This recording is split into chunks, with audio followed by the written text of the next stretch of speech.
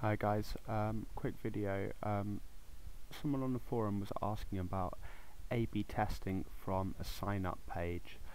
Can that be done on Adalo? Yes it can. I'll quickly show you how.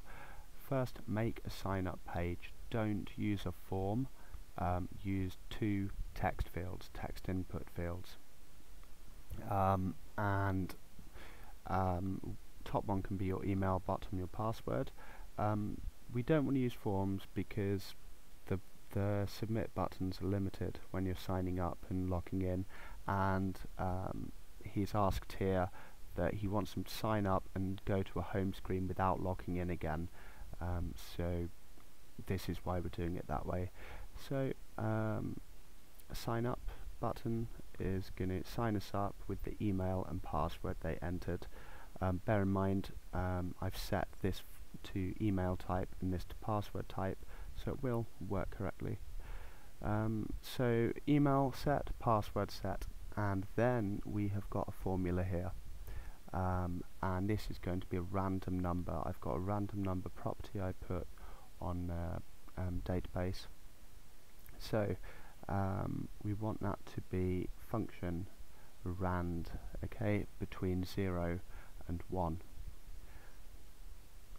Done. And then it's going to sign up the user with those details and log them in, an email login, using again those form inputs here.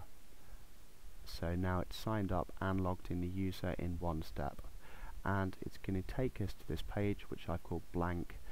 The reason for this blank is to now redirect our user to the screen we want.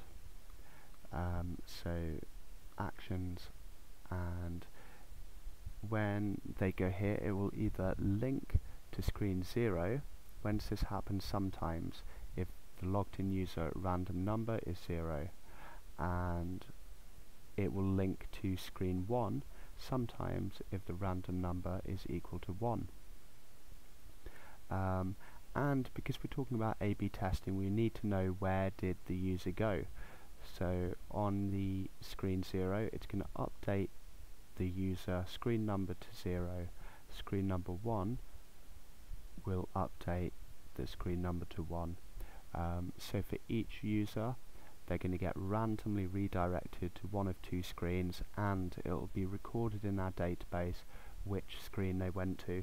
So I think that's good enough for A/B testing. Okay, hope you enjoyed guys. Bye bye.